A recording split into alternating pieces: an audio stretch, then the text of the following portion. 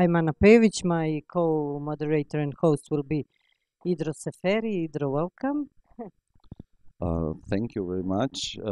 I am very happy to be here with you. And as we started with the mistake with topic, I think last night by mixing the names, we already started the topic of being in the other shoes.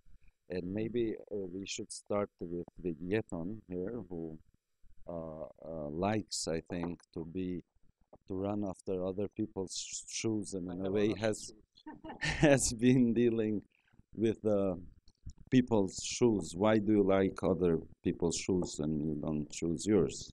Why do you like? Why you do projects that provoke? Okay. Well, good morning and hello everybody. Yes. Well, it's not the easy question. I think it requires some explanations around the work we do. I write plays, and they are some of them staged in Pristina by Centra Multimedia that I founded a couple of years ago, and in some cases they get produced by other companies outside of Kosovo or in the region or Europe and so on. It was actually in 2011 when I went out of the National Theatre for, as some of you might remember, in that time we had an invitation from Atelier 2012, the theatre here in Belgrade, to bring one of the productions of National Theatre. I was for a short time, for 3 years, working at the National Theatre as the artistic director. So this was the invitation, and it would have been the very first theatre play produced by a public theatre in Kosovo being presented in Belgrade. And we accepted the invitation, and we wanted to bring a theatre play, but we were aware that it's not going to happen, or it's not going to be that easy to happen. So anyway, so the story is long, but what I wanted to say is that this was the period I started to realize that it doesn't make sense that after I go out of the National Theatre, I return to produce some sort of, I would call it boring plays I was doing by then. I mean, plays that, you know, people were not that curious to see them, and then they were not attracting any attention, and they were not dealing with relevant topics that I felt are much more vibrant and actual, so to say. So when I returned at Centra Multimedia, then we started to exploit so-called political topics, and to try to, I mean, I call this fight with your own demons. So it was a period when we realized that yes, you can fight with the demons of the enemy, but is it possible that you fight your own demons? And this is where when the fight, as artistic fight, starts, because you then, you project not only something that is visible to everybody. I mean, some sort of enemy that is, constructed by the society, or is there visible, but then you try to investigate what are the demons that yourself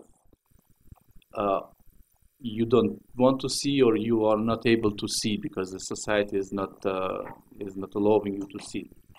And so we try to then bring on stage topics around war crimes, topics around nationalism, topics around xenophobia, homophobia, and so on and so on.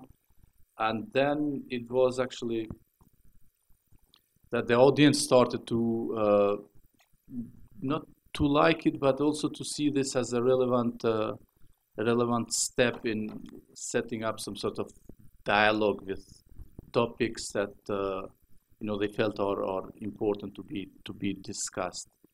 In this sense, it also it should be said that this period was also a period in which an intense cooperation started with artists from Serbia. Exchange, really intensive exchange in literature and theater. So we had our shows coming here, and we had Serbian writers and theater makers presenting their work in Pristina.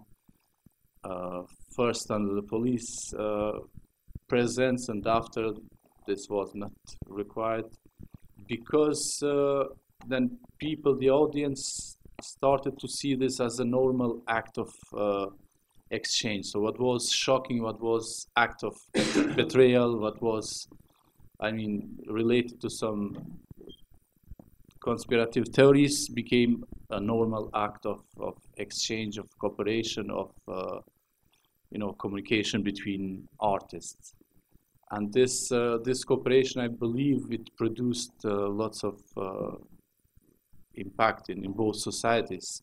It's hard to measure the level of this impact, but I believe, I mean, I can, let's say when we first brought our shows here, the comments, the hateful comments we received in this Serbian media portals were like really 90% very critical and full of hate and racistic. And now this is like below 50%. Whenever we come, we mostly get also positive comments of people who see this as a normal exchange we are supposed to have.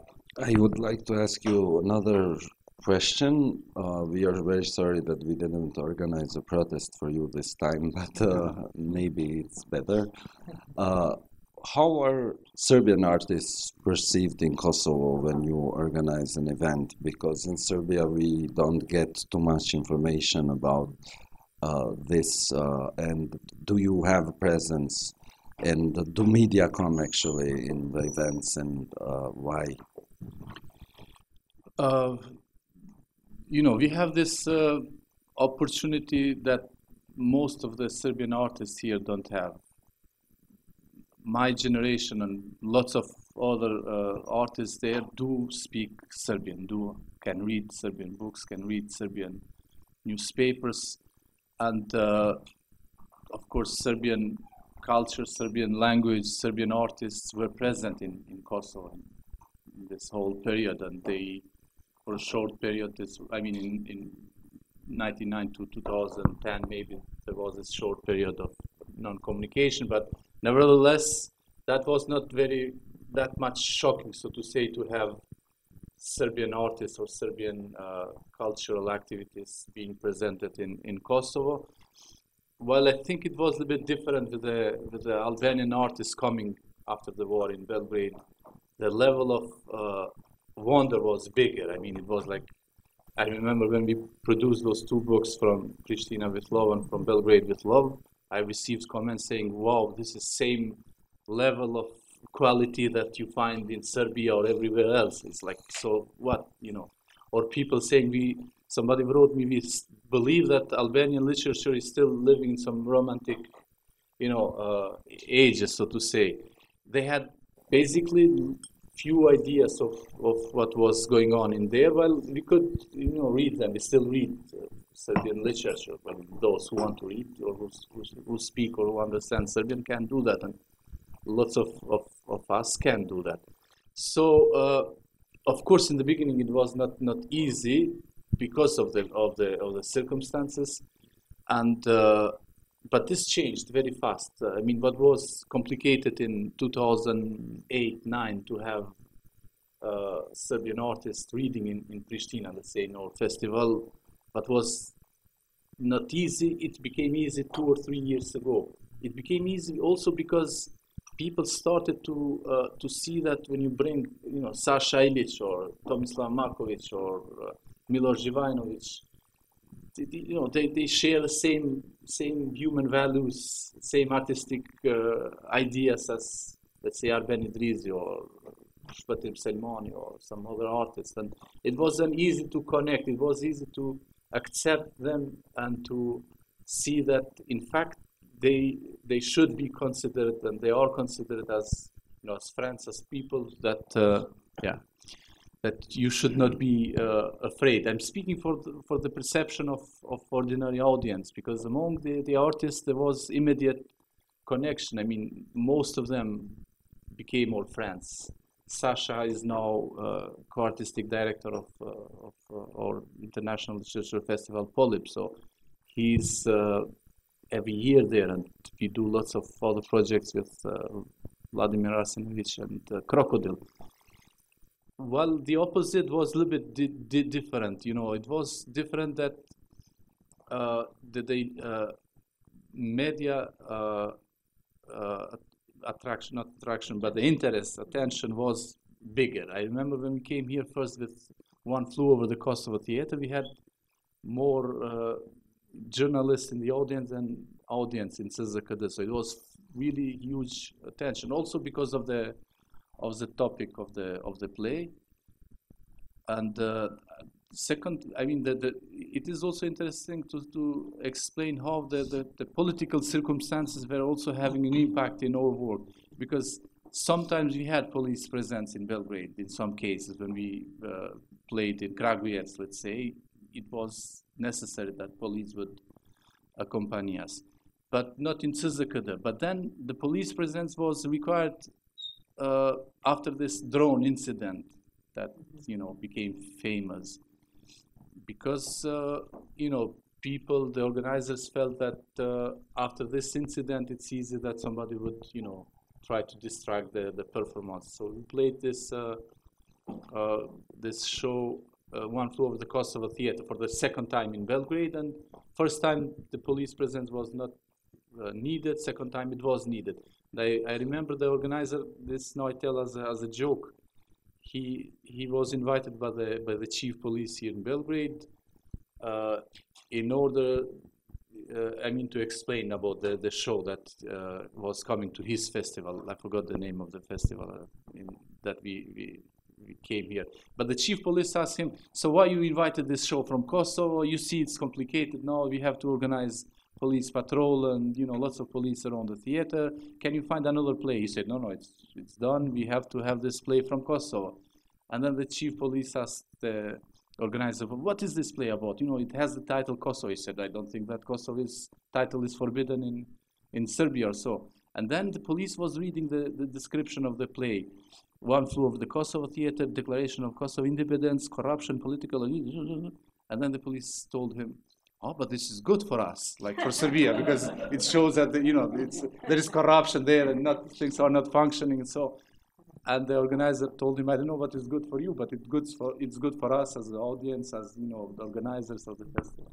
Maybe it's good for him also. He becomes a critic or something of theater. I don't think he can reading, reading your plays, so you should bring more. Should we ask how is this thing in Belgrade? Yeah, well, who would like to comment on this? Marian?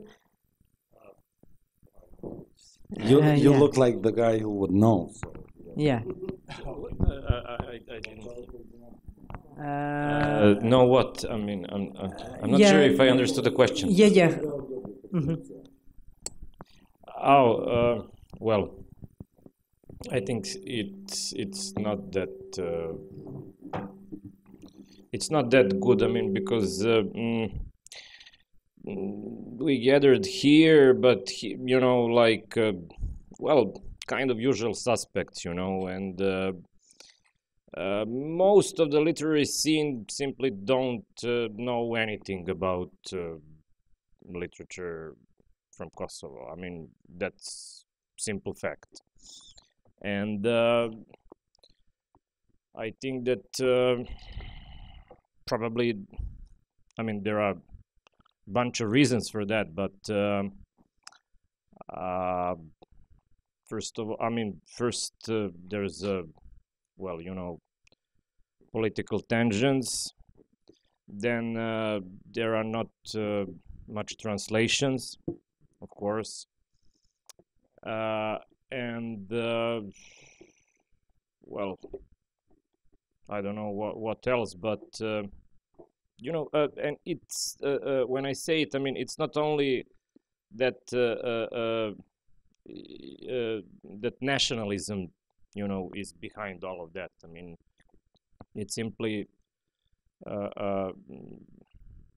not too many books, or very few of them, and people just don't know what's going on down there. So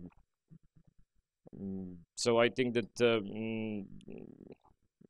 like I said, I mean, I think that most of Serbian writers don't know anything about Kosovo, right? Literature or Albanian literature in general. That's my point of view. I mean, that's my opinion. You know, when I talk to the colleagues, and when we you know, talk about books or writers, I just can't remember that nobody ever mentioned some Albanian writer. If you, of course, I mean, maybe those, you know, like I said, usual suspects, Sasha Ilić or Toma Marković, I mean, guys who you know, cooperate with Kosovo writers, but for most of the scene, I mean, it's simply don't exist. I mean, like, I don't know, Lithuania or something. I mean, like Far East, or and I mean, that's bad. I think that last night I talked to somebody and I said I think that you know, I'm not sure if there are two nations in Europe which don't know each other in that range, like Serbs and Albanians. I mean, with all the wars and crimes and all that shit, I mean, it's like I think that people just don't know each other. I mean, it's very bad. So, okay, let's make things better. Yeah. Is there any way to support the interest? Things like what comes first? Projects like this, but I think that you know, maybe it's I think that from Serbian perspective, it's probably a bit harder because of all the things that I said. But you know, if we try to present things not like political, but like art, you know, to put the focus on something that's deeply artistic, and maybe that's a good way, you know. I mean, for example, not to call somebody because we like him politically, but because he writes good books, poetry, or I don't know, drama, or novels, or whatever. I mean, so, you know, to put aside that political story, maybe it's a better way, you know, to integrate, I think. I mean, by my opinion, I mean. No, I think that's clear, and I think there is no, in most of the cases, most of this exchange that has been done was as purely as a cultural act. I mean, cultural exchange. But then, of course, having in mind the context in which both societies went through or are going through, then this exchange then becomes as a political act as well. I mean, you cannot separate that, and it doesn't make sense to separate. I mean, when a Serbian writer reads in Pristina, it is also a cultural act, but it is also a political act, because then, you know, people will comment on that.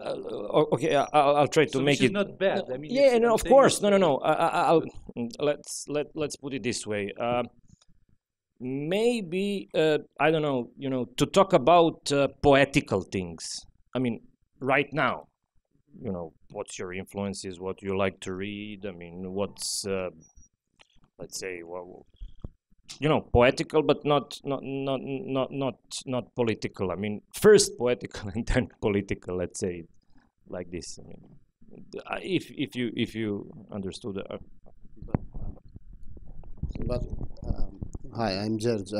But when you say poetry, prose writing, everything comes from life. So and some of the work may have, let's say, not political influence, but cynicism or irony with politics and with its impact on everyday life here in Serbia or in Kosova. So in a way, I agree with Yeton on the political issue, but if it derives everything from the daily life or our issues, and then it can come through in the artistic way of expression. I think in my opinion, it's hard to divide everyday life and creating something in writing. I think I understood what you just said, and it is not really that we should abandon the political debate, because we are writers, and this is what we do for a living.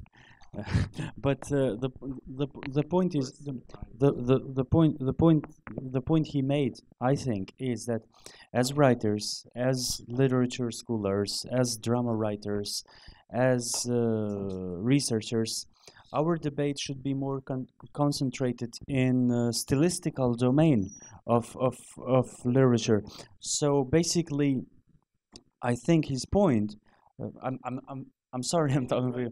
I think his point was rather than we have to deal with how literature expresses, rather than what literature expresses in the domain of dealing with stylistics more than with content. Yeah. Just shortly, I think that should be really our ambition, or the ambition of the goal, that we come to that point that somebody comes from Pristina to read here, and they discuss about what he's reading, and not that he is from Pristina. So this becomes irrelevant, and that should be the vision. But that, of course, so far it was not possible, because you come with Kosovo in shoulder here, and you come with Serbia in shoulder there. Yeah, so I was thinking how many writers from Kosovo I know. I was without Googling, and how many of them I actually read. It's I don't know, 5 names. And first of them was Cevdet Bayray. That was poet who was first translated into Serbian. And I took that book from the library, not because I'm that much into poetry, because I'm not. And I just sorry.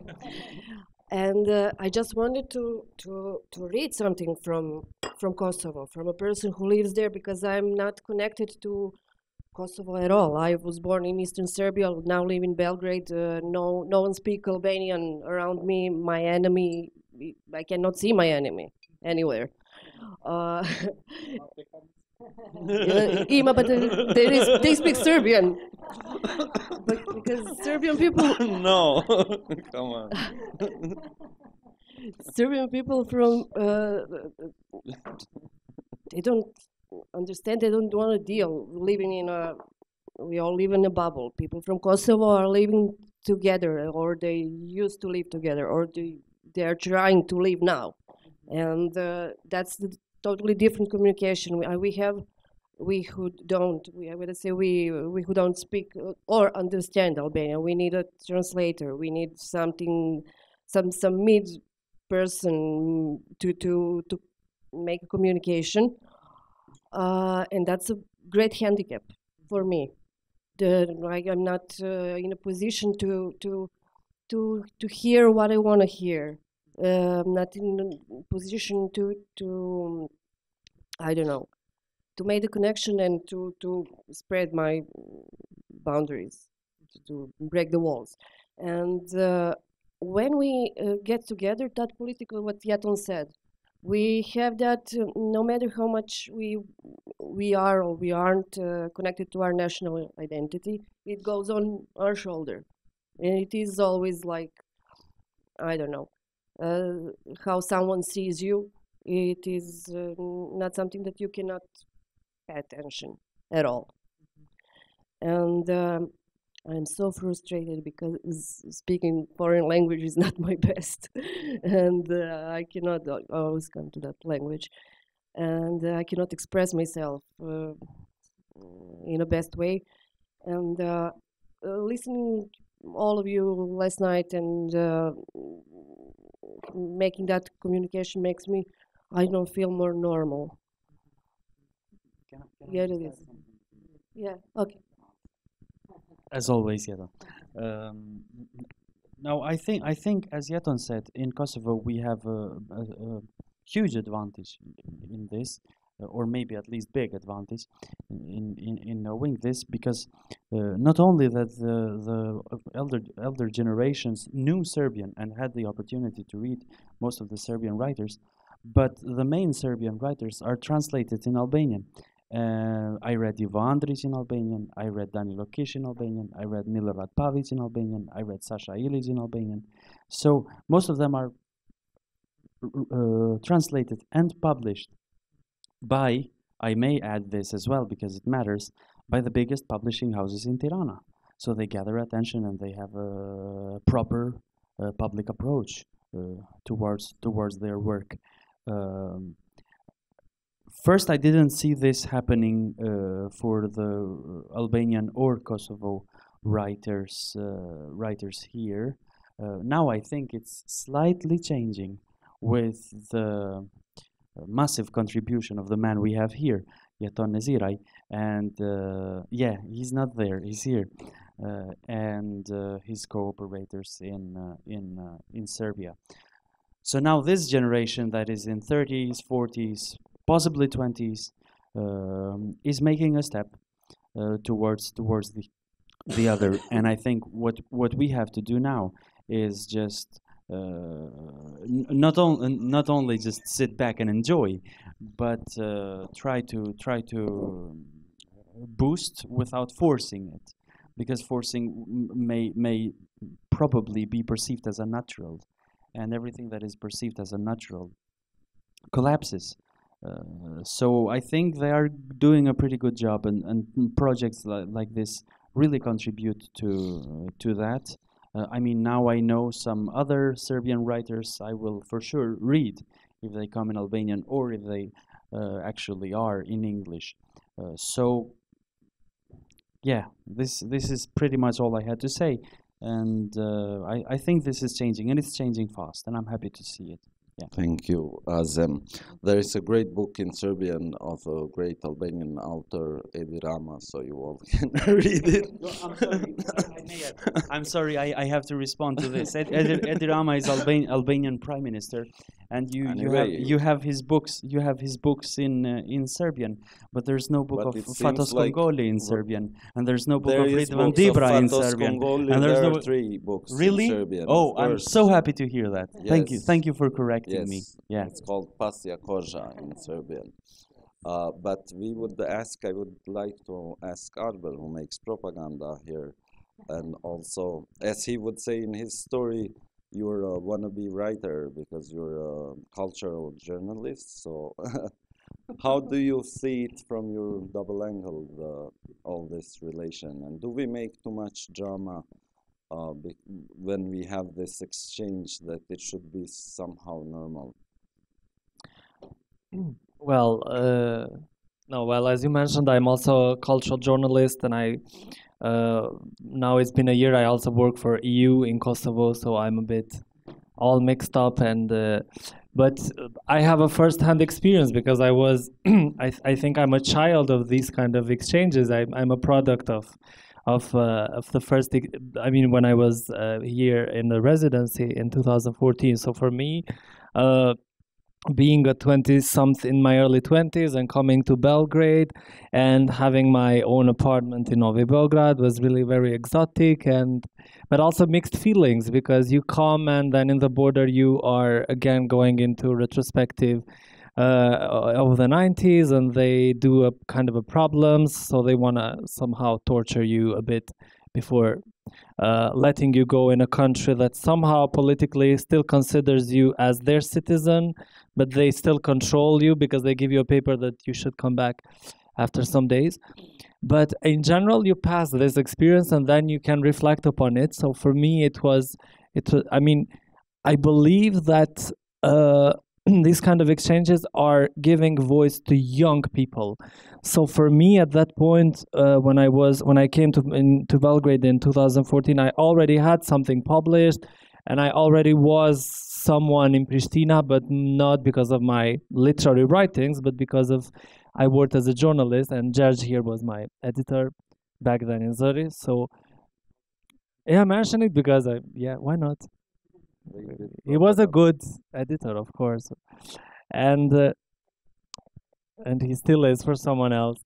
But but I mean, what I think in the journalistic, if you look at from the journalistic perspective, I think that it's a sexy topic, I think, for journalists here and there to kind of follow up on what's happening within these exchanges. So, for example, if we have authors coming to Polyp, it's really interesting because I think that somehow the Serbian authors who come there take all the attention rather than the other authors that you invite. It's the same here. I mean, I had a lot of interviews back then when I was in Belgrade. I want to say about new voices. I do realize that these kind of projects will always have as their reference point some well-known people. I mean, some well-known voices, established voices, like for example, Yeton he's established now, like he's not a young voice, but some of us here are really young people and young people in the writing process. So for us, I think this kind of exchange really is putting us in the map also in our countries, because for me, Belgrade was kind of a starting point, and then I went back to Pristina, and now I'm still not very in the scene, I think, but I'm as much as I want to be. So what I think is that these kind of exchanges are really promising. I do believe that they have an impact. I don't think that they have an overnight impact, but I do believe that the impact should take some time. And all of us here have been in some parts connected to both Polyp or Crocodile festivals, so I think you can see it from here. And also, I do believe in the bad publicity. So any kind of publicity to me is a good publicity. And I think new generations will come and we can spread the word. And also, I did as Idro said, my journalistic propaganda when it was needed with a very positive tone.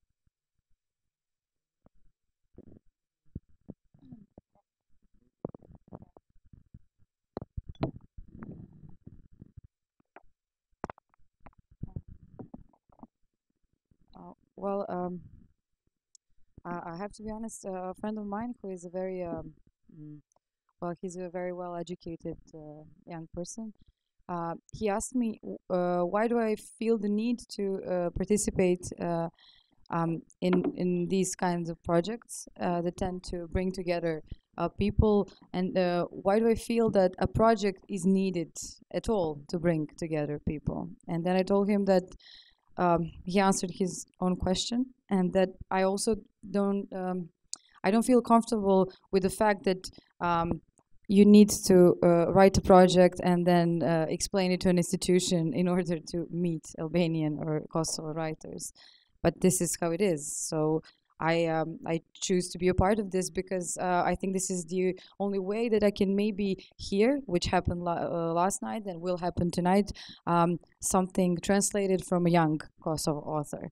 There is no way that I can do it. And I was thinking last night, Anna, to email you so you can send me the translations so I can forward it. We will prepare the book. Yeah, oh, great. Yeah. Because I wanted to Serbian forward and it Albanian texts, so right away to some people that I know. And I remember because I'm essentially a screenwriter, so I work in many film festivals and so on. So what happened is that this DocuFest in Pristina, it gathered a lot of young people. I think around 5 years ago or something, from Belgrade. And I remember my colleagues went there and they came back completely shocked, and they told me it's great there, it's amazing. We didn't have the opportunity ever to get the real picture of what it looks like to go there, and we thought that nothing happens and that the festival will be completely free of any how can I say they thought that the fact that they were invited was also only political, and they were skeptical about it. But then they realized that this happened, what Marian said, they weren't invited because of anything like this, but because of the actual need for exchange from other young people who worked at this festival. So this is the first time that I had the opportunity to hear that these things are starting to happen, because yes, I come from film, not from literature, essentially. So this is what came to mind. And also, when Jasna said how many Albanian writers I read, I don't think I read any until Dorontina Basha's play was translated in Artifact's book, and it won the award. And I watched it, and I was amazed. I really liked the play, and I had the opportunity to have it in my hands. So, bottom line is, I think yes, as long as we need these kinds of projects, I think that we need to embrace them and then try and work together other ways of communicating, not only funded. Yeah, okay. Thank you. I would like to ask you, as you don't live here, I assume. Yeah. And then you are the smart serb from this joke that talks to the other one from outside. How do you see us from outside, all this thing? Do you miss it? Well, I'm quite a newbie in being, not being in Serbia. I mean, I just moved in December. It's not like I have a whole new, like background and a wide perspective. But for me, I think deciding to come here was not a practical decision, meaning I just moved, I had to come back, but I think that projects like this need to be supported. So you need to, because the whole cultural paradigm and the market dictate, and the fact that infrastructure of both Kosovo and Serbia do not support this kind of exchange. And I don't think that's just the problem between Kosovo and Serbia. I mean, we experience the same problem in all ex-EU countries. When we would go to Montenegrin festival, we would realize that we don't know anything about the scene in Montenegro, and we only get to learn it and get to know it because of the festivals usually organized by individuals or group of enthusiasts or group of non-government projects or just publishing houses that are actually quite independent. So, and then you get to think, okay, being in other people's shoes for me now is literal, because I live in another country, and I think the language barrier is what makes the barrier the most visible, like the feeling of not being a local.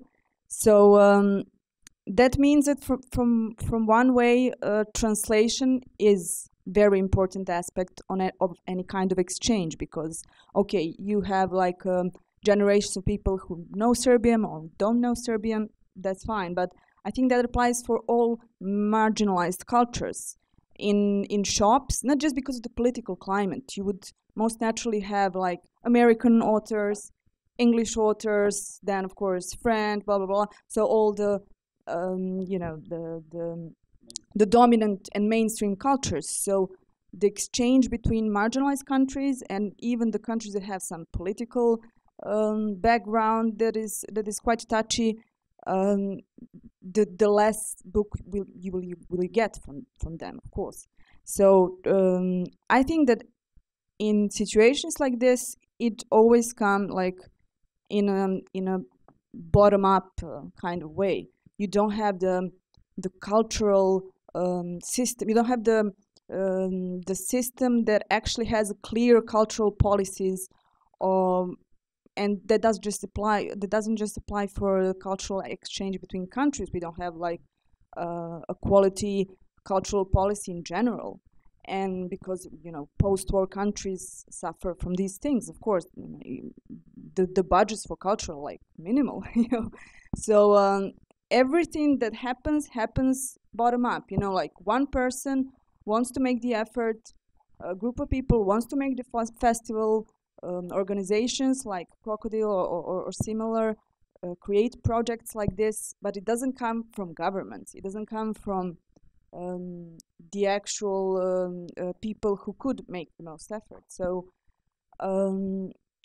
exactly what Masha said last night, being able to just to read it in your language is what makes the difference, because when you have a cultural language barrier, that's it. I mean, you're not going to be able to read Estonian writer just because you really want it unless you have it translated. And the two ways are either to have a better level of translations to English and, you know, have the reach of the local scene the widest possible, or to make the effort to have translations between, of course, the actual countries. And so that brings us to the point that the responsibility of individuals working in a cultural scene is much higher than it would be in systems like Germany, to get back to your questions, when the actual government policy has its own budgets for, you know, exploring Eastern European literature. I mean, they have departments at university that just deal with these subjects, or like, you know, literature from Baltic countries or literature from African countries. We don't have the infrastructure here that does that for you. So it has to come from within, from us, from writers, from translators, from cultural activists. And I think that is the biggest challenge, because then we have much bigger responsibility to participate, to talk about it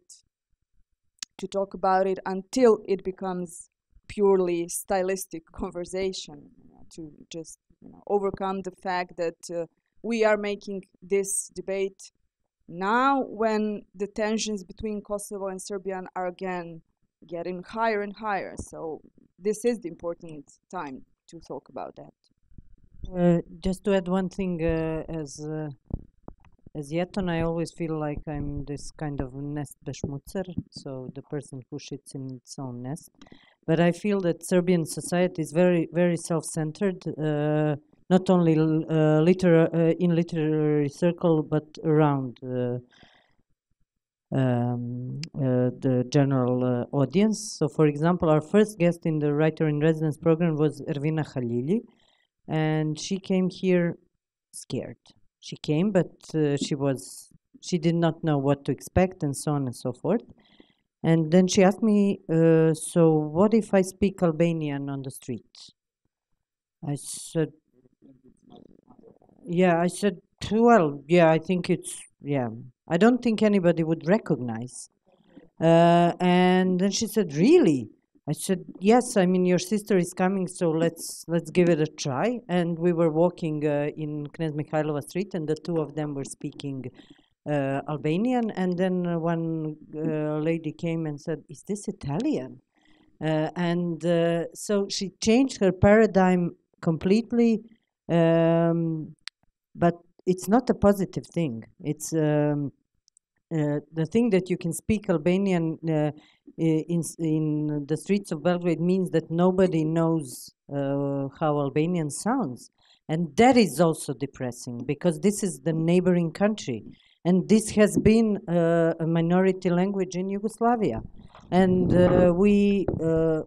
I'm almost 40 years old now. I know how Albanian sounds, but I guess 10 years ago it would be hard for me to recognize it on the street. So this nationalism and hatred towards Kosovo Albanian is very self-centered. And I don't think it has anything to do with what contemporary Kosovo is, since most of the people don't have any idea what is going on there. And 95% of the news that we receive are negatively intoned, 5% are positively intoned, and culture is absolutely not present in any, both negative and positive news media outlets. So, yes, yeah. Just maybe a bit of short of maybe optimistic comment that which might be speculative, but that is my personal impression, how the figure of the enemy has been transformed and has changed in this last period in Kosovo. So if the enemy was or were Serbs after the war, any Serb in Kosovo or in Serbia or elsewhere they were living, in a short period of time, this changed. The Serbs in Kosovo actually were seen slowly as a kind of national interest. Where we started to collaborate with local Serbian artists in Kosovo, it was, you know, you're collaborating with the enemy. But this changed soon after because involving them in cultural life or in the life in Kosovo was seen as, you know, national interest. We have to show that we take care of the minorities.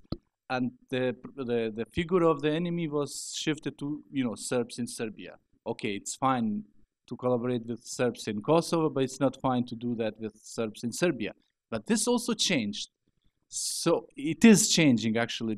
People don't see it as any kind of danger if you're exchanging literature or theater or any other cultural event with artists from Serbia.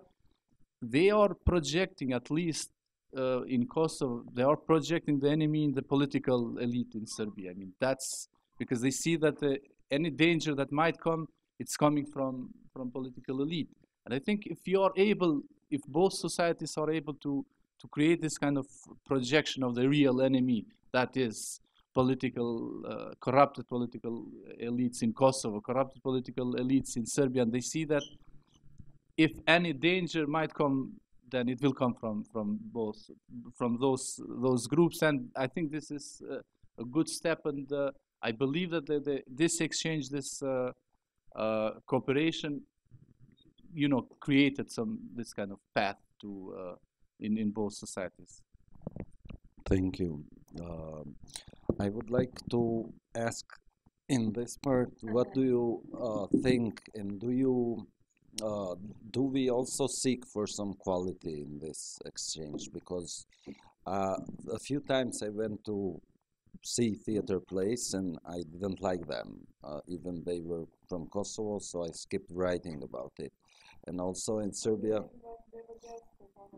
yeah, sometimes I didn't, just because it was like that. Do we have really are we interested to get to know quality stuff, no matter where they come from? Because I guess if there would be a theater play from Jamaica, people would go just to see it, how it's there. Is there interest like that here?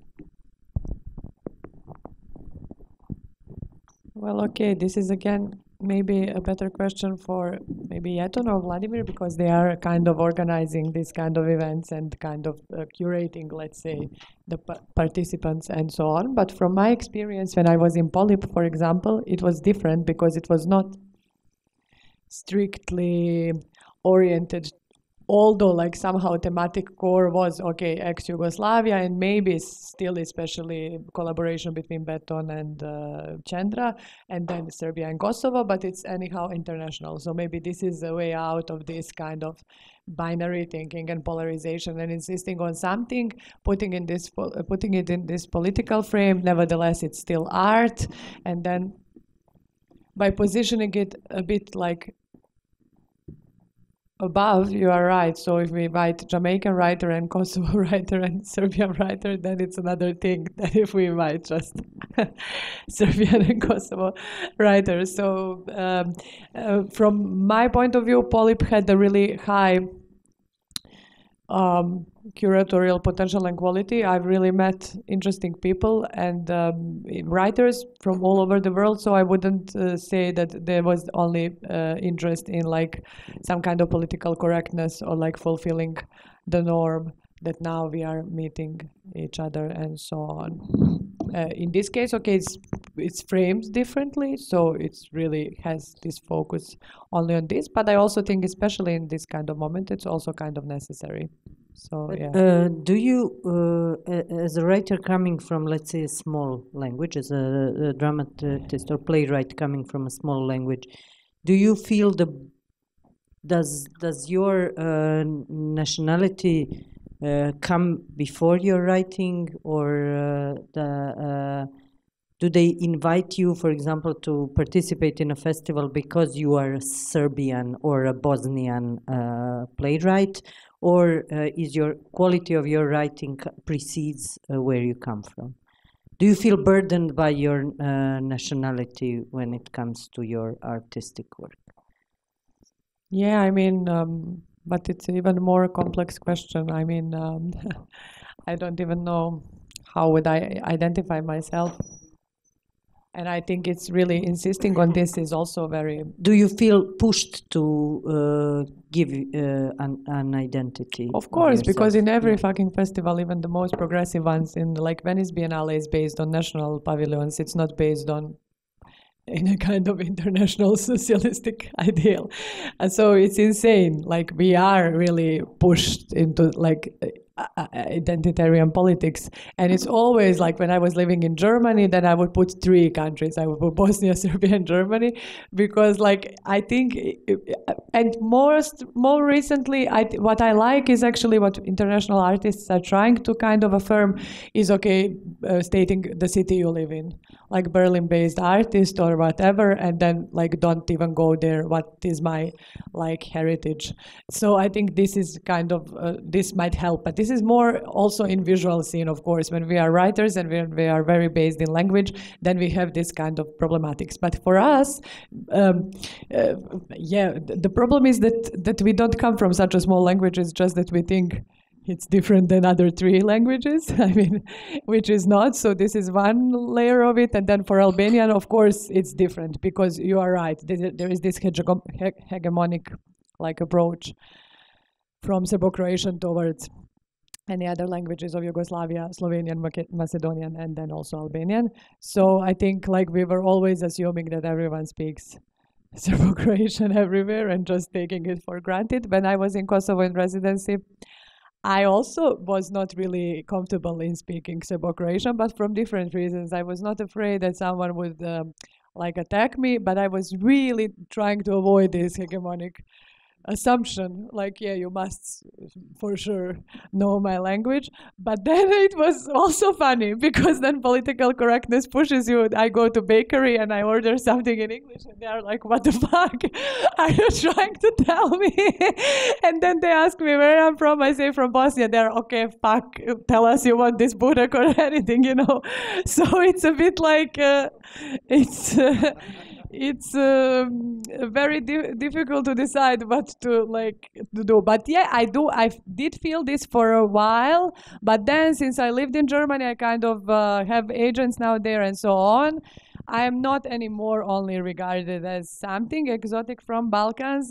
All because I also somehow surpassed these topics, because most recently I was writing about like sexuality and love and something that's not really like yeah, it is political, but not in this sense that they are wanting from us. So this was a bit like, okay, maybe we don't want this from you, but now more and more recently it's becoming also kind of okay. So it's really, but again, it's a personal fight. It's not a systematic thing.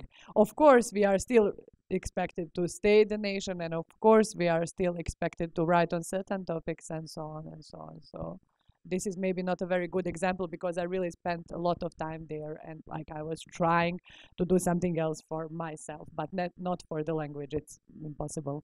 Thank you. I have to tell a short story like that. A friend of mine from here, Jelena, went to Kosovo because she's a lawyer and very scared. In Prizren, she ordered something, but she wanted to have pickles. And then the guy didn't know what it is. He went, after half an hour, he said, I'm sorry, we don't have these pickles, and I don't know what it is. So she explained the jar and the thing, and then the guy said, Turcia. And she was very scared, you know, because then he said that he was Googling for half an hour to know what this thing is. So this is what we kind of live. Are you an Albanian writer? Are you, how would you explain this thing? Because we came to a topic here talking, but we still are kind of getting together from sort of 2 sides. So how it's for you to be a writer at all in Pristina?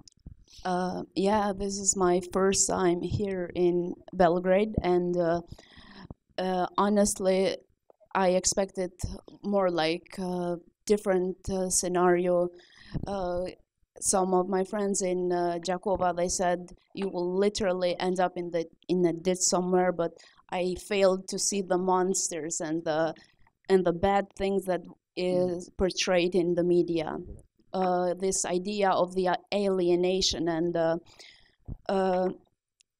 this portrait of Serbians and Kosovars, it's like mildly exaggerated that we fail to see the human behind the picture it's portrayed. All of us, in my opinion, are like, we just, what's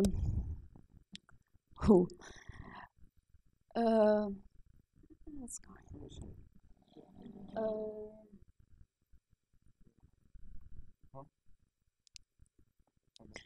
So we are portrayed like monsters, and I was going to say that politics made us, for example, you are Serbians, act this way. You have to hate Albanians, you have to do this, you have to do that, and for us it's like, you are Kosovars, you've been suffering from this and that, and creating a whole cycle of hatred and vengeance, and just not going to go away by continuing this cycle, only by this kind of programs, debating, and through creative writings, probably will end up somewhere less worse than this situation. Thank you. I can ask George to explain yourself, because you are like basically for how many countries? 4, 3, 2? 4. 3.5. Well, I'm from Montenegro, Albania from Montenegro, live in Pristina, educated in Albania, Tirana. My wife, she's by origin from Macedonia, so it's a mix. Your mother is from prison? Prison, yes, my mother from prison, and but all of this gives this charm because I can read. And you're Montenegrin, right? Well, and now it's a problem because when I go back to Montenegro, they say, you Albanians from Kosovo. And when I come back to Pristina, they say, yes, you Albanians from Montenegro. So you're always a foreigner in this kind of relation with your old home country and the new home country. But the thing is, I see it as a positive thing because I can read in not only Serbo-Croatian, but also Serbian, Croatian, Bosnian, Herzegovinian. Nowadays, we have Montenegrin with sh, and some other shedi, ubiga shekirom, something like.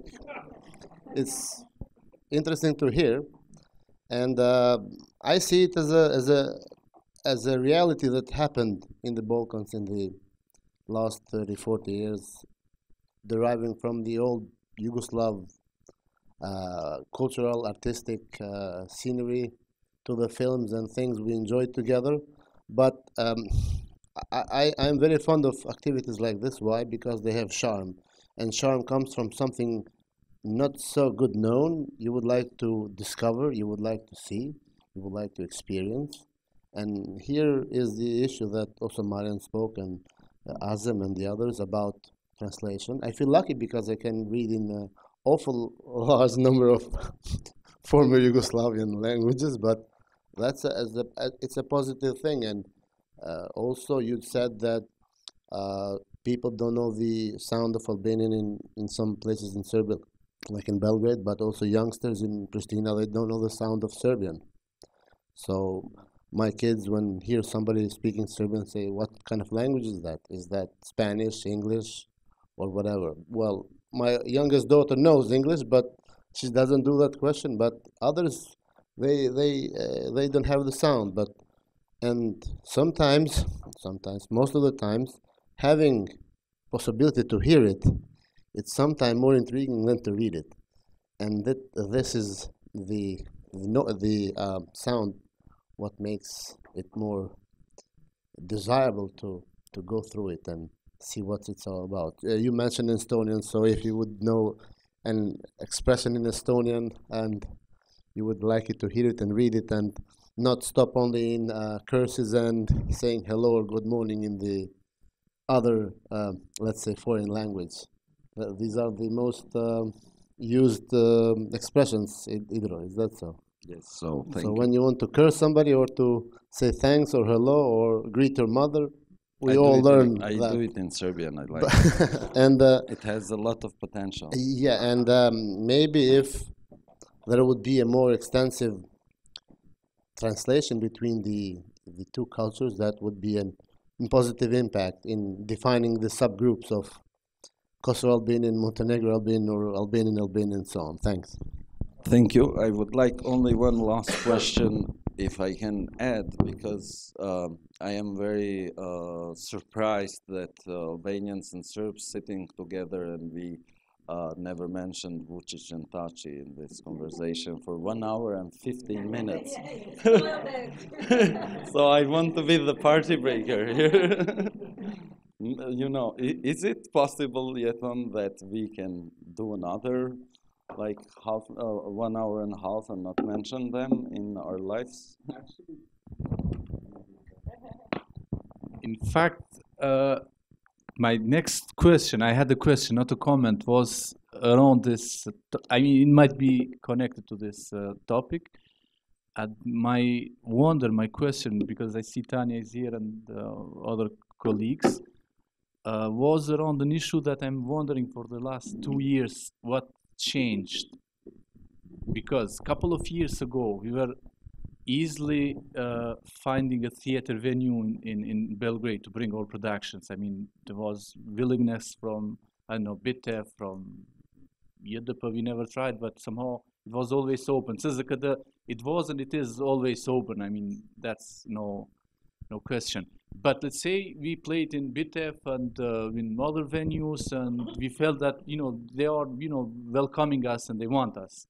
But this changed last 2 years. We were having, and we are still having hard time to find a theater to, you know, that would want to host us, technically. 2 years ago, we tried hard with all possible theaters in Belgrade, with Bitev, with JDP, with National Theater. We didn't try because that's, you know, too big ambition. Maybe now it's possible. Let's see, that's the question.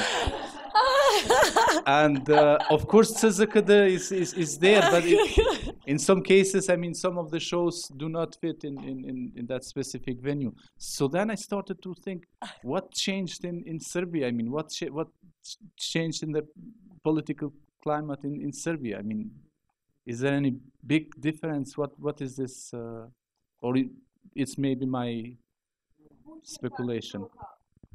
Okay. No, I'm joking. They're in a happy marriage. What do you think about? Yeah, but Like another example, let's say last year, just to conclude, in this Mirdita Dobar Dan festival, we came here with a show, and the organizers told us, Bitev is confirmed, so we want you a better venue, you know. Bitev is there, so we have Bitev. But then it appeared that they didn't have Bitev at all. I mean, then they didn't want the show. where did you show it in the end? Was it not showed? SZKD. SZKD. SZKD. I mean, as I call it, the cultural embassy of Kosovo. And admit you like plasma. Thank you. What do you think? Is it possible that we can avoid this topic always, that we go back to politics? Yeah, I guess it's impossible actually, you know, because we are still living in this context, and I mean, we are reading the news every day, so I think it's very escapist also in a way. Maybe it's kind of potent also, like just to neglect it for a while, but still then we have to know why are we doing it somehow, you know, like then we would all have to agree on this. You just mentioned it and as soon as you mentioned it, it became somehow, you know, like here materialized. So yeah, either we decide for this for a very specific reason, then we can say, okay, we are writers and we really want to discuss stylistic issues, and I think it's also very legitimate. But as soon as you mentioned it, I think somehow it really changed. And as for your question, For me, I just came back 2 years ago. So this is the only climate I could have sensed anyhow. And as soon as I came back, I went to Pristina. I mean, like I was there 2 years ago in the residency. So I did not really follow how often, but as you say, then probably pressures were even harder and harder by each new year and with each new elections that we have each year. Like that this power in one place was becoming more obvious, then probably it was more possible to really put pressure on all the theaters. I would assume that this is the case, because from my point of view, it's really relatively easy to always organize guest performance. Now that I'm in the theater, whoever calls and has the means, then it's like, okay, let's do it. Then the reason... Yes. No, but you know, it's only from one perspective, of course. Then let's really try. You just send me an offer, I will really try to put it on, and then let's see what happens. Really, I would be super interested in this, and to see really what would happen and who would prevent me from doing so. Can I ask you how much, you mentioned that your friends had some comments, how much political you have in your writings, and do you see that maybe also literacy can somehow deal with politics in its content, or it should be out of it? Well, to start from your question, I don't ever mention Vučić when speaking to anyone because I'm tired of hearing his name everywhere else. So I don't want to be a part of this. But politics is not. It's not that. The politics is the fact that I cannot take the tram now where I want to take it, or the fact that I cannot. I don't know. Go down the street that I go all the time because it's being renovated for the 5th time in 5 years. So it influences me on many levels that are not just daily politics and agreements that somehow seem far away, but then when they hit you in the head, then you realize that you are essentially part of this. So I agree with Anya. I mean, you can try and talk about style, but you will eventually come back to politics, because politics is in your private life, it's in your love life, it's in your social life, it's in everything you do, it's in your family. So I try to be political, but in a subtle way. I realized that in this new book that I've just finished, I have a few poems that I actually mention European projects in, because I've been a part of that, and it really struck me, this infrastructure that is lingering above my head, and that I need to conform to in order to do some things that I wish I could do without being funded and without like 10 logos on the on the brochure. So I feel that you have to take this into consideration when writing. You just don't have to point your finger at it. You can find another way, maybe a funny way, as we heard last night, to bring it into question. No, I mean, in my case, they are really source of inspiration. If we don't have this kind of political classes, elites, then I'll be failed writer, definitely. And I think as soon as we can freely talk about them, it's fine. The problem would be if we were afraid to mention them, as it was the case a couple of years ago. I mean, I remember when we had this One Flew Over the Kosova Theater in 2011. It was Tachi at that time, the prime minister, and we had the line in the play that the actor was saying, "Go to hell, Mr. Prime Minister." And it was, big dilemmas. Are we allowed to do that? Can we really have this line in 2011? Then the actor would sometimes use it, "Go to hell, Mr. Prime Minister." Sometimes he would reduce it to "Go to hell, Mr. Minister," and that was fine. But when this show was again on stage 2 years or 3 years after, in 2014-15, when Tachi was replaced with another prime minister, then we didn't notice that line. It became part of the normality. It was fine, and I think that is some kind of freedom we were able to achieve by insisting, by using what belongs to us, the freedom on stage, that we have to have it. And I think that's the main thing that, at least in my case, are trying to achieve, that at least I have this free territory, little meter squares that I can say what I want to say. Because I always have to speak after Yeton speaks. This is a law. I must admit that there have been quite different situations regarding the conflict between Albanians and Serbians, or between Kosovo and Serbia. There was a press news in one of the biggest electronic newspapers in Kosovo that said, "Vučić, 2 points. We should make a deal with the Albanians." And one of the comments, quite funny, I must admit, said, "Look, you did all these crimes. You did this to Albanian women. You killed this. You killed that, but we want to forgive you. We want to make a deal. We want to make an agreement. So we will accept as a war refund only the receipt of plasma. Give us plasma and we're okay." So as tragic as it is, this story of conflict, I just wanted to add that it also has some funny episodes in it, and it also has some commentable pieces to be talked about. Maybe it comes from a very dark sense of humor, that you would equal killed people with a cookie company, or not with a company, just with to tell you the way to do the cookies. But it's still human, and yeah, I'm sorry for noting it. It's not really that I had something to say, but I have to talk after Yeton, I told you. And I see you were liking plasma more than whatever. We have some more minutes left, no?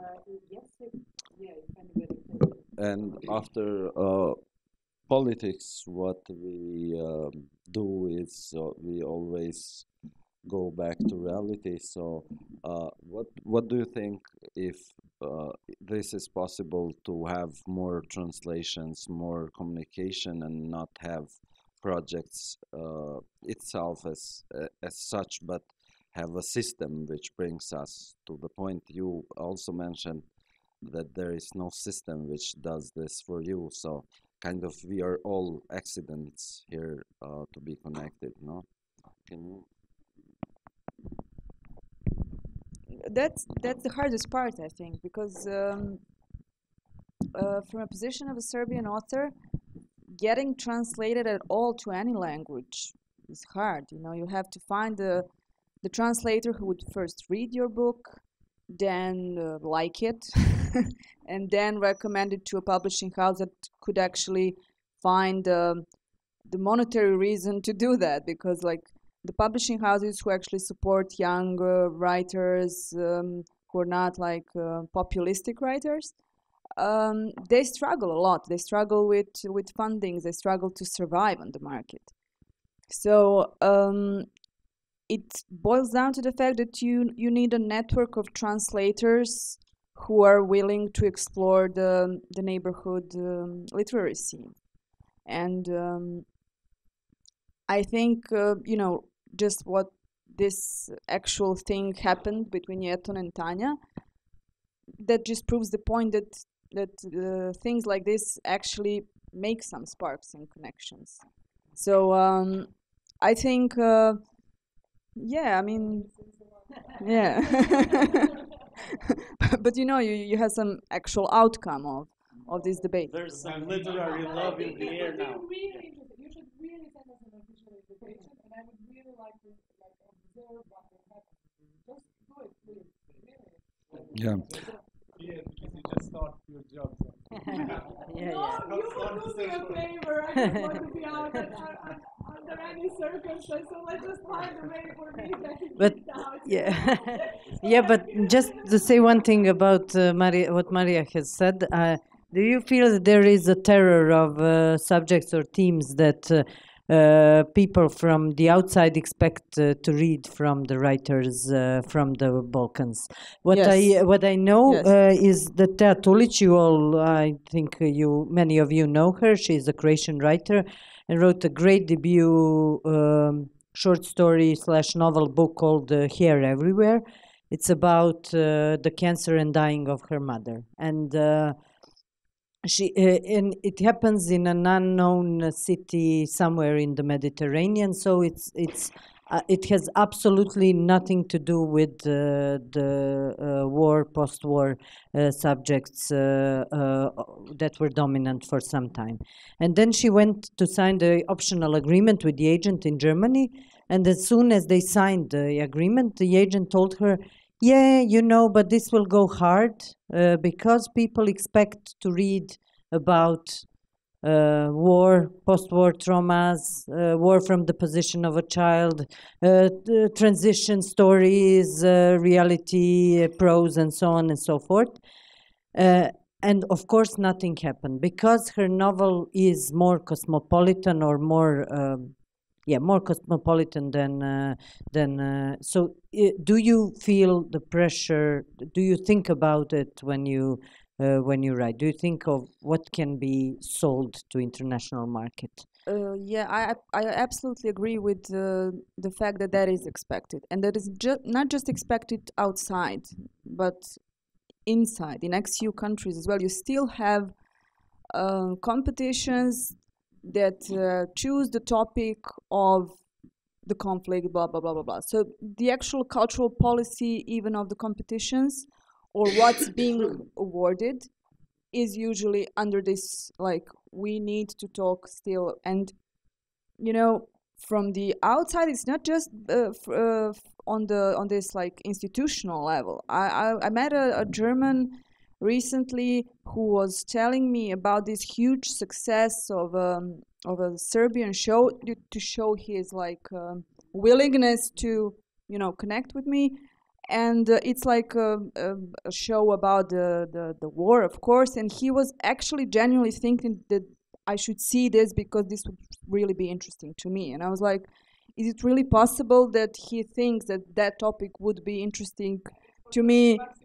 Yeah, it's like, I mean, I've been there, so, and it's like a perverse need to watch, the experience of people who actually, did war, like. This is Yeton's poem about the German lady with the dog. Exactly. I mean, that very line is as accurate as possible.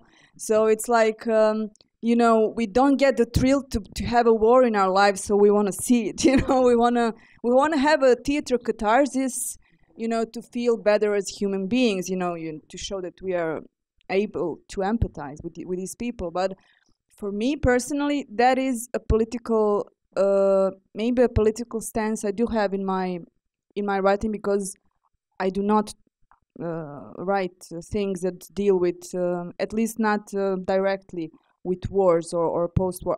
I deal with the post-war human being as it is in Serbia and some other environments, but not explicitly talking about the war. And I think this is a very important political stance as well, just as it is important, like Yeton said, to be able to parody the actual reality. I think it's equally important to be allowed to not write explicitly about it, although you cannot ignore it, because the human being formed in this environment is a political being that is a product of that environment.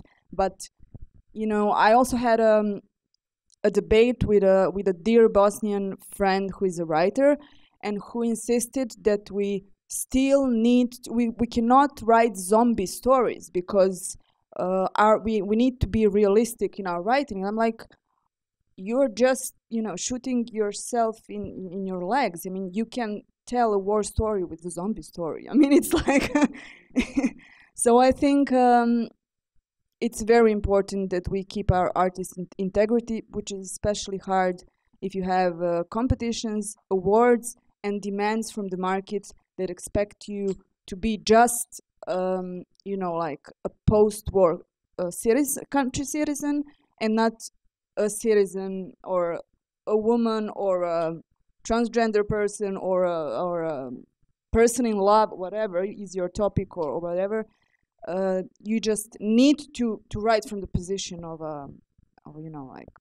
Thank you. I would like, maybe we should do just the last round of comments. There is this movie, you know, I was writing sometimes poems. My dream was always to perform live in front of an audience with Ivana Žigon, and that, I think, would be a very nice. And for those who don't know from Kosovo who is Ivana Žigon, she is their Chunlaichi, so you can imagine. And you know, are you ashamed as artists that Ivana Žigon makes a better living than you? And, you know, reminding this movie, Turnea, there's always this poet that goes around, and he's kind of respected, pathetic guy who does this very powerful propaganda. Yeah, but still, yeah, I know, but the figure of this poet in the movie is kind of showing that, not like that she's dangerous. I'm not saying that. She's cute. And what happens? Now she's really preparing this. Sorry, Yeah. like commemorating the beginning. Yeah. She had some kind of performance now. Yeah. So you see, so I don't know if of course, I'm not able to. Yeah. That kind of Yeah, just the fact that we, you know, it's so what should normal we- that she's doing this. She occupied theater now, and she's there for a week, and she will do some. Yeah. Because she is a member of ensemble. She does not play in any play. Her only task is once per year to do this.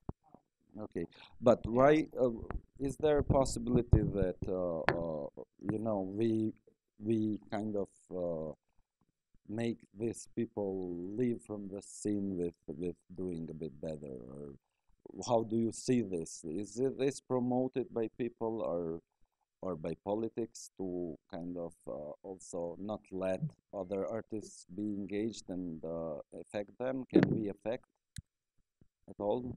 The only thing I can do right now, or as I see it, is simply not to appear, not to come to this show and simply somehow to ignore it, because we are in a way expected to attend this. Also, as the National Theatre also has Slava, all this insanity. So I did not attend this, but maybe I could even go further. But I don't know. Like, I'm still like trying to feel like what, because like she has a really big basis for this. It's kind of genuinely supported there. They are pissed by her personality, but in a way what she is doing, it's like not questioned. It's okay. She does it. She's a bit difficult person, but so I don't know how could I say this year we are not doing it. Maybe I would be able, but I think I could take the example of Faruk Begoli, that you probably most of you know. In '82, he had this interview in which he said that he loves Belgrade and that he feels like he belongs to Belgrade. Osjećam se kao sin Belgrada, something like that.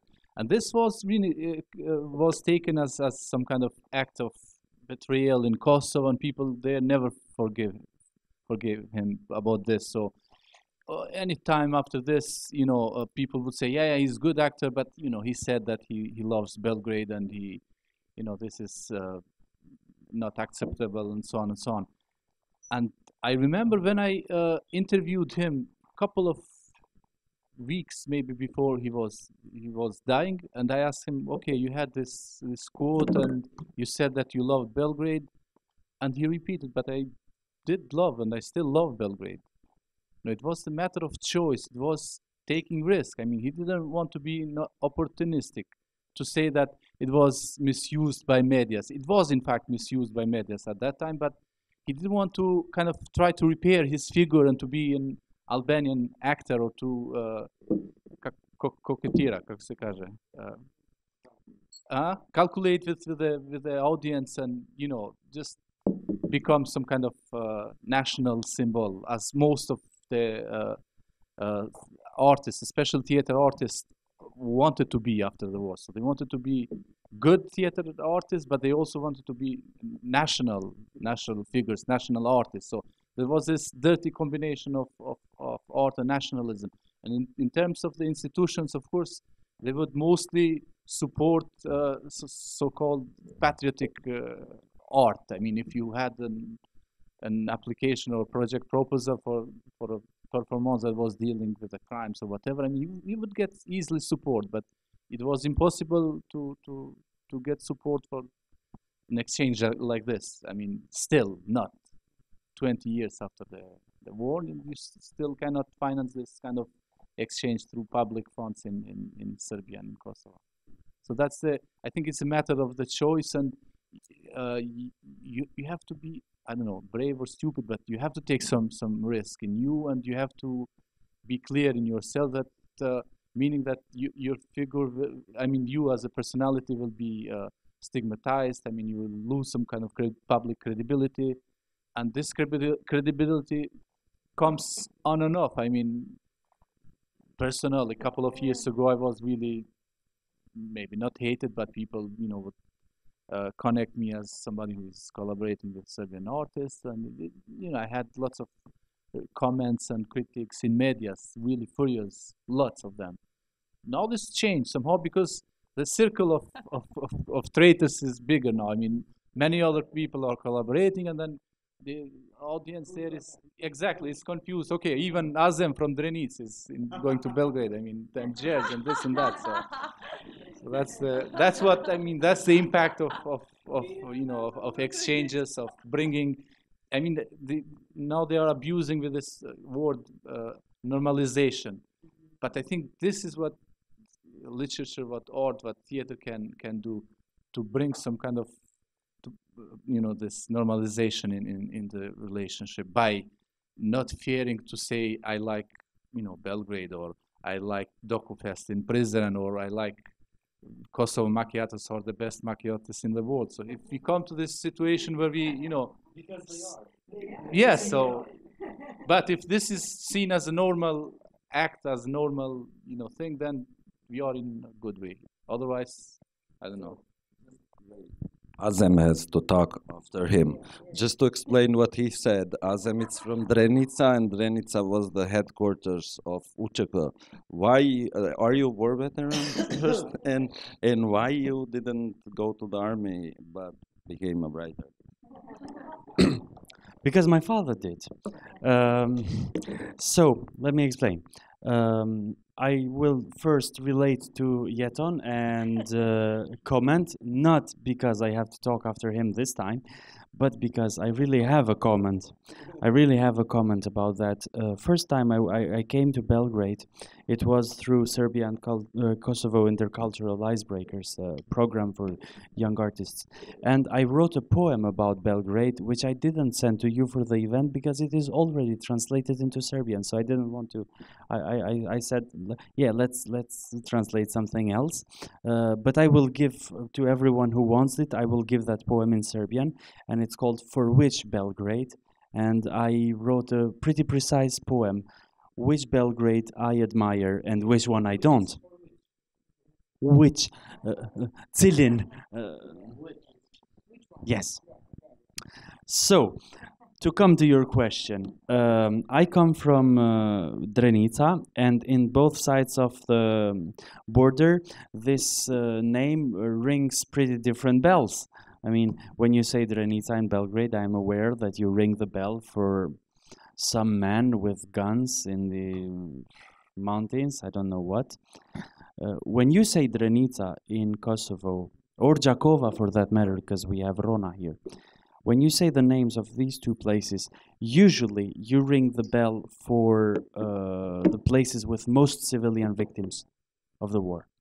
So this is a pretty mixed cultural context, and I explained that in the interview Boban had with me in Pristina. And when I posted that interview that I was talking for Serbian television, I also got the comment that I am this kind of betrayal, that I am so attention whore that I would even talk to Serbian journalists. just for some attention.